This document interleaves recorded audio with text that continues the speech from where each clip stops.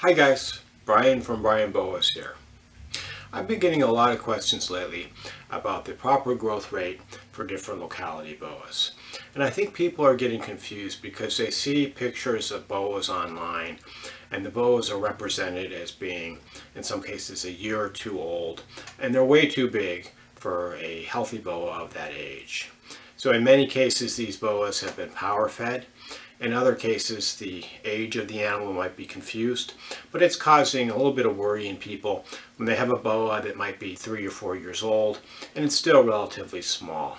So today I want to show you some representative examples of boas of different ages, just so you have a better idea of what to expect in terms of the growth rate for your own boa. So before I get the snakes out, I wanted to remind everybody of what my recommended feeding regimen is for most locality boas. So from birth until age 2 or 3, I feed them an appropriately sized rodent every other week. And an appropriately sized rodent should leave a barely visible bulge in the snake's abdomen. It shouldn't be the largest food item that the snake could hypothetically eat, but one that just leaves a barely visible bulge. When the snakes reach age 2 or 3, I'll space the feedings out to about once every 3 weeks. And then when they reach sexual maturity at around age 5, most boas will be fed about once every 4 weeks. Basically, I'm going for slow but steady growth. And most boas will put on between 6 inches and a foot per year. Now I know that it's possible to get a boa growing much faster than this. If you power feed the boa, it's going to grow a lot faster. However, this is in the long term detrimental to the health of the boa. It can cause many health problems and reduced lifespan for your boa. So please resist the urge to power feed your boa.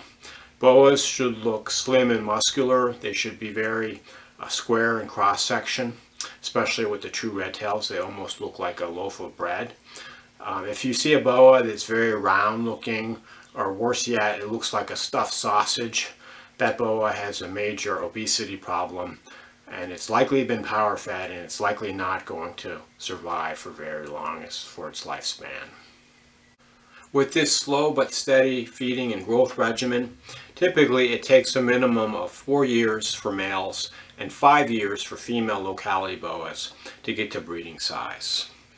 People that power feed their animals may be able to get them to breeding size a year or two earlier, but they have much less consistent and less healthy litters with lower fertility overall, and it's very common for power fed boas to have a greatly reduced lifespan of 10 years or even less.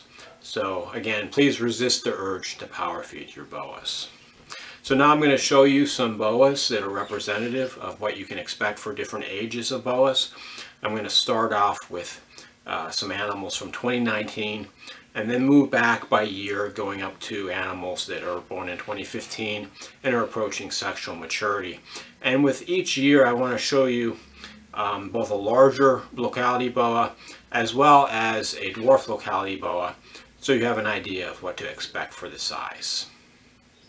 So starting with 2019 babies, which are not quite a year old now, this is a Pearl Island boa, boa constrictor sabogae. And this is representative of what you can expect for a year old for one of the larger locality boas. And so Pearl Island boas are kind of a mid-sized locality. They're not really dwarf or really that large, but they start off as very big babies. And this guy was no exception. He was probably close to 2 feet long as a baby. And now I would say he's not quite 3 feet long, but he's shown some nice, slow, steady growth. These guys get up to about 5 to 6 feet long as adults. Another locality boa that's approaching a year of age. This is a 2019 born Hog Island boa. And so this one is a little smaller than that Pearl Island boa I just showed you. They're not really a true dwarf, but they're kind of a semi-dwarf locality. But this animal right now is about 2.5 feet long. So I'd say she's probably put on about 8 to 10 inches or so since she was born. And this particular hog fed right from the get-go. So she didn't have to be assist fed, and she ate really good right away, fed every other week. Some of my other hogs sometimes take a couple months to get feeding, and so they might be slightly delayed in terms of their growth, but typically they're able to put back on this lag within the first few years of life, and there's no permanent growth reduction in these animals. Moving on to a couple boas that were born in 2018 and are approaching 2 years of age. So this is a female Suriname true red-tailed boa born in 2018, and you can see she's not quite 3 feet long. So although the true red-tailed boas are among the largest of the locality boas, they also tend to grow quite slowly, and it's really important that they not be overfed and grown too fast. So this animal has had a really regular diet of an appropriately sized rodent every other week. And she's put on some really regular, consistent growth. So this is about the size that you should expect for a 2-year-old of the larger boas and the true red tails. It's kind of shocking, some of the photographs I've seen with these huge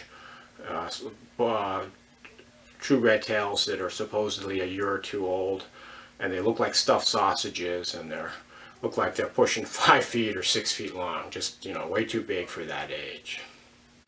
And one more 2018 holdback. This is a dwarf boa. This is a Tarahumara mountain boa. This is a female, and so she's a little over 2 feet, maybe pushing 2.5 feet. But like the Suriname I just showed you, she's been on an every other week feeding regimen, and she's shown really regular, steady growth, probably putting on about 6 to 8 inches a year, but just doing really well. And this is the size you would expect a 2-year-old dwarf boa to be. Next, I'm going to show you a couple boas born in 2017. So first, the red tail representative. This is a 2017-year-old female Suriname true red tail. So this girl is not quite 3 years of age, and she's about 3 feet or so long. Again, slow, steady growth, maybe 6 or 8 inches longer than the one I just showed you from 2018. And when they reach about 3 years of age, they start to show this more muscular build. So you'll see that they get more square and more muscular. And looking at their lateral surface from the side, you can really see the muscles, and you'll see this lateral line that's kind of this little indentation due to the musculature. And if you can't see this in a boa, chances are it might be overweight because it's been fed too much. But it's really important that they maintain this muscle, and they have a high, you know, the ratio of fat to muscle is low. Because if a boa has too much fat and it's too round, it's going to have a very difficult time to breed, and it's a lot more likely to run into breeding complications such as retained eggs and other things that can be detrimental to the health of the boa. Now a 3-year-old dwarf boa. This is a Tarahumara mountain dwarf boa born in 2017. And so this particular animal is maybe 6 inches or so longer than the 2018 Tarahumara I just showed you. Again, very slow but steady growth. And the body shape of the Tarahumara boas and the other non-red tails, like the other common boas, boa imperator, generally they're not as muscular, they're not as square like that with that loaf of bread shape. But then again, they're not really round either. They kind of have a shape in between. So you can see this animal isn't quite as laterally compressed as the BCC, and you know, the top, the shoulders of the boa, so to speak, they're not quite as square, but it's definitely not round either. And like I said before, I've seen so many boas lately that literally look like a stuffed sausage, like someone just stuffed them full of stuffing and they're ready to burst at the seams. And that's a very unhealthy body state for a boa, or for any animal for that matter. You don't want to be a stuffed sausage. So your 3-year-old dwarf boa will be about this big, and you know, this animal has maybe about another foot or so to put on before it reaches its full adult size. Next, we're going to look at a couple animals approaching 4 years of age. These were born in 2016. And first, a true red tail. This is a Suriname female. And this particular animal is now about 4 feet or so long. And you can see she is noticeably more muscular looking than the 3-year-old animal I just showed you. So this animal is progressing nicely. And it seems like in general the true red tails have a growth spurt between like age 3 and age 5 or so. I've seen often the babies grow quite slowly, but then when they reach about 3 and they start to get more muscle, the growth rate takes off a little bit until they reach adulthood. But still, it's a relatively slow growth rate. We're talking about maybe a foot or so per year. And so this particular animal will probably put on about another 2 feet or so before its breeding size, which probably will take about another 2 years. Just a nice, slow, steady growth is what you want. Now for a dwarf boa that's approaching 4 years of age. This is a Cockroachie dwarf boa that was born in 2016. Incidentally, this is the only animal that I didn't breed myself. This female was produced by Chris Wolf, whereas all the other animals in this video are holdbacks from my past litters. But this particular animal is a little over 3 feet. I'd say maybe not quite 3.5 feet long.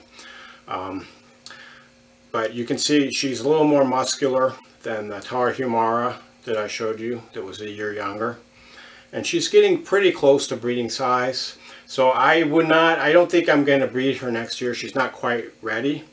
But so she'll probably be ready to breed in, 2021, like the fall of 2021, when she's about a full 5 years old when she's going into breeding. With the males, they can typically be about a year or so younger. And every animal is different. Some animals are able to breed about a year or so younger than that. But I wouldn't go any younger than, as I mentioned, about 4 years for males, about 5 years for female locality boas for their first litter.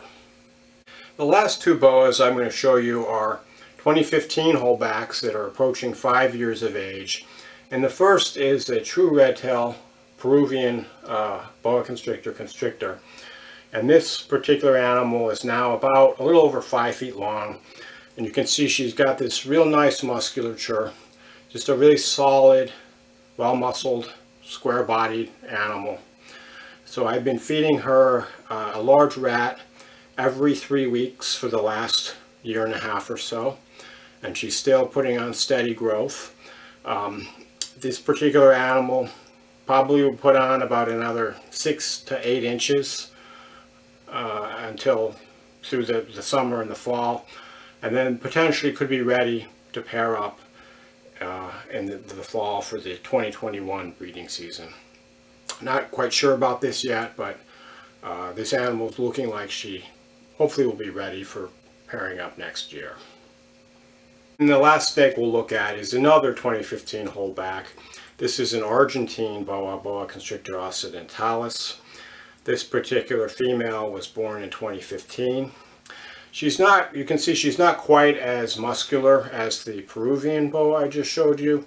So in general, the Argentine boas aren't quite as muscular as the true red tails.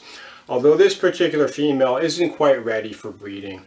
And I found with my Argentine boas that they typically will need about another year or 2 compared to the average. So, you know, the youngest I would probably pair her up would be 6 or even 7 years of age. So the youngest that I would pair her again would be like maybe 2021. Just, you know, the Argentines I like to give a little bit longer than the average boas. And every boa is different. Every boa grows at a slightly different rate. So again, we want slow but steady growth. We don't want them to grow too fast. And we want to see nice, stocky, muscular boas without looking plump or, you know, overfed. So one last point that I want to make in this video is that the recommendations that I've given apply to the locality boas. As far as the morph boas, they generally will grow faster and reach breeding age at a younger age than the locality boas. And although my experience with morph boas is somewhat limited compared to the locality boas, the morph boas I've raised it's amazing how much faster they grow, even on the same feeding regimen. So for example, I feed morph boas the same every other week from age, from birth until about age 2 or 3. But given an every other week feeding, they grow so much faster. And I should mention that I do increase the size of the rodent, so the snakes are taking in more food because they're getting bigger rodents. But with that every other week feeding regimen, they move up to larger rodents much faster, and they are able to grow quite a bit faster. And so it seems in general that morph boas can breed a year or maybe even 2 years younger than locality boas. So the males typically should be at least 3 years of age and the females at least 4 years of age. And we have to remember that a lot of these morph boas are basically domesticated animals at this point. They've been in captivity so long that their biology and their behavior has been completely changed. And they've been selected to grow faster and to produce babies younger. And in some cases to produce babies without even any cycling. So they're getting easier to breed. And I've seen people claim that they even breed females when they're 2 years of age and males even younger, although I think that's really pushing it. But I would say that it's probably safe to breed a morph boa, a male at age 3 and a female at age 4. And as my morph boas get bigger and I take them into breeding trials, I'll have more hands-on experience to recommend you with. So that's this video. I hope it was helpful and clarified how fast your boa should be growing. As always, if you have any questions, please feel free to reach out to me. Thanks for watching and enjoy your boas.